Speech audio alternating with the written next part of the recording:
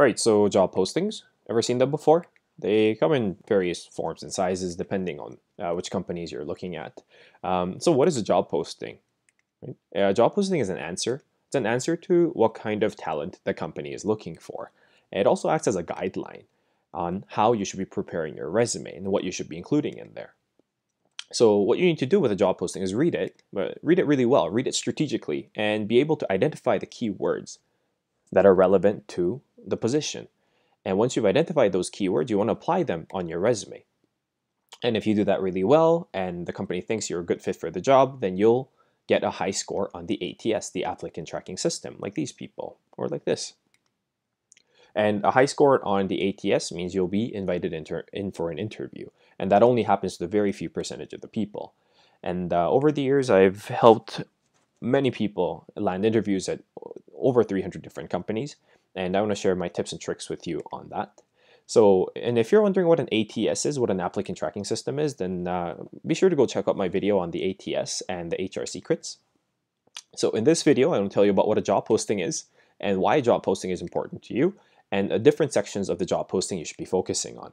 I'm Professor Job Offer, and I've spent the last 10 years with a number of Forbes Global 2000 companies, and I want to share with you my tips and tricks on landing your next job offer. Let's dive right in. So what is a job posting? So job posting is a recruitment information. Recruitment is just a fancy way of saying hiring people. So companies use it to hire people or to let people know that they have a position open, so you should come and apply. It's usually posted online these days on different career sites or even usually right even on the company's website and on social media. An interesting thing is that depending on which website you're looking on, the closing date might differ. So just note that for your information. And the job posting will contain information about the company, the position that's open, and some of the requirements. And this is what we'll be examining a little later in the video. So why is a job posting important? There's a book called Art of War. And in the book, it says, if you know the enemy and you know yourself, you need not fear 100 battles. Are you going like, huh? Like, why am I talking about this? Well, let me rephrase it and say, if you know the job posting and you know yourself, you need not fear 100 job applications. Yeah. So it's related. However, don't go applying for jobs you don't even qualify for, right? So you have a job posting that looks something like this. And once you are able to pick and highlight the keywords that are relevant to the position and some of the requirements, experiences, and skills that you have, you want to create a resume, your resume that is tailored to the position by including those keywords on there. And if you do this well and you end up in the higher scores of the ATS, then as mentioned, you'll be invited in for an interview.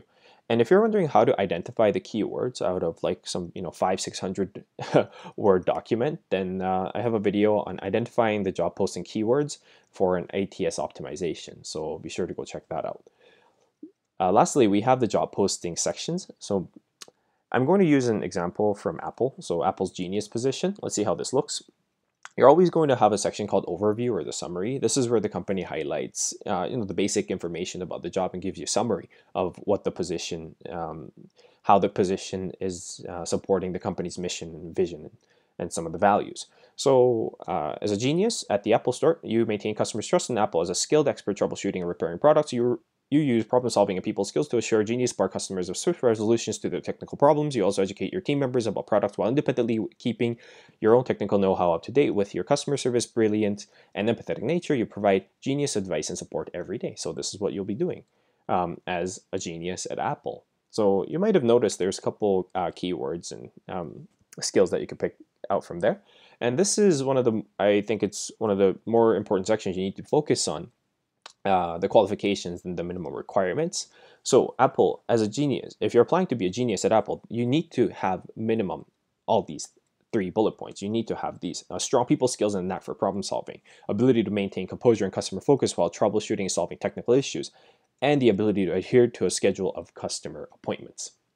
This is the bare minimum. If you don't have this, you don't qualify. That's right. So you need to make sure you have these skills highlighted on your resume.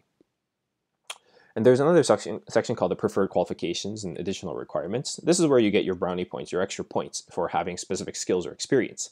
So there's 4 bullet points for Apple's Genius position. It says you have an aptitude for acquiring skills and technical repairs and an eagerness to learn. Okay, you have excellent time management skills and can make decisions quickly. A multilingual ability is also a plus, so if you speak more than one language, then you might want to highlight that. And you'll need to be flexible with your schedule, where your work because your work hours will be based on your business needs. So if you have any, if any of these are applicable to you, you want to highlight that on your resume. Last section that we'll be taking a look at from the job posting is the responsibilities and description section.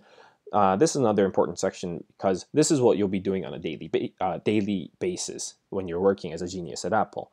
And if you're able to pick out some of the skills and experiences or knowledge that are in this section, then you definitely want to apply that on your job posting as well. So as a genius, you provide insightful advice and friendly hands-on technical support to Apple customers in need. You quickly diagnose product issues on the spot, explaining situations with patience and empathy. After determining whether whether repairs can be done or replacement is needed, you offer solutions to quickly get users up and running again, even if you're juggling more than one customer. You stay conscious of their time demands as well as your own. You fulfill Apple's service commitment with style, speed, and skill, and you earn the trust of customers and coworkers alike as you offer guidance, knowledge, and even tips and training. So this is what you'll be doing every single day on the job as a genius at Apple. And the job posting link is in the description. I didn't link it to the company's website. I linked it to my Google Drive just in case they take it down, because job postings come up and get down all the time. And let's take a look at another example real quick. This is Google's product analyst intern position. So this one I won't read every single section, but you can always pause the video and replay it once you've finished reading it. So this is the overview summary section of giving you an overview, literally, of what the job is about. The next section, this section is about the minimum qualifications or requirements of the job. And as you can see, the 3 bullet points, it's not very complicated. You just need to be pursuing a bachelor's or master's degree in a related field like statistics, computer science, engineering, mathematics, data science, or similar. And they are asking you to have a bare minimum of experience working with statistical data packages like R or MATLAB, and etc. And experience articulating product questions and pulling data from data sets like SQL and so on.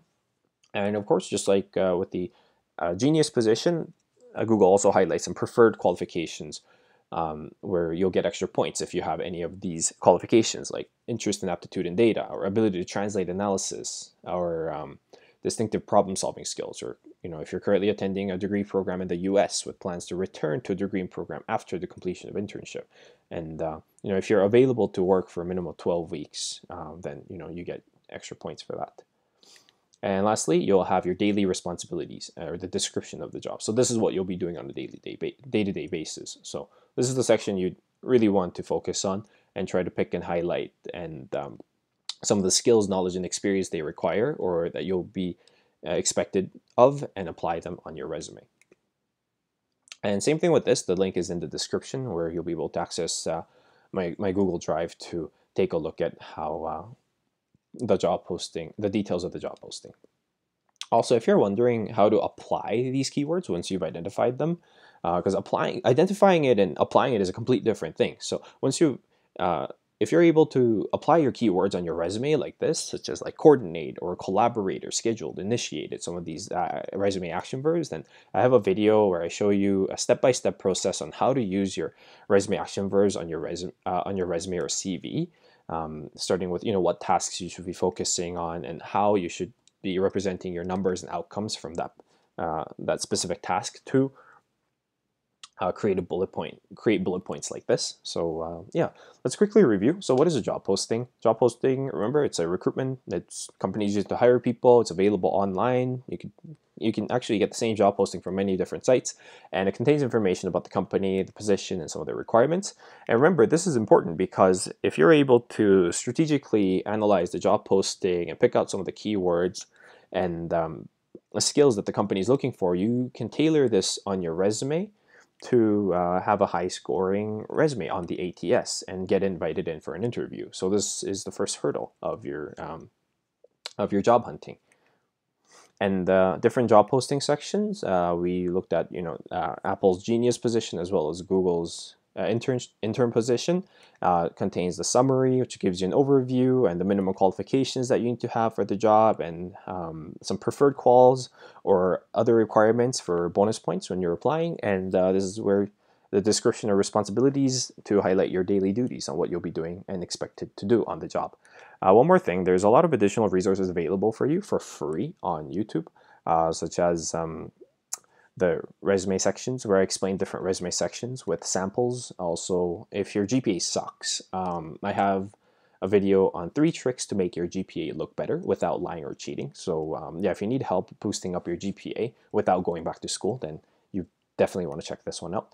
And this one's coming up in the next couple weeks. It's cheating the ATS system. It's cheating the applicant tracking system. Actually, this is what not to do because it's been done and people have been caught, and you won't get through with it. So yeah, if you're interested, go check those out. I'm Professor Job Offer, and I'm here to help you land your next job offer.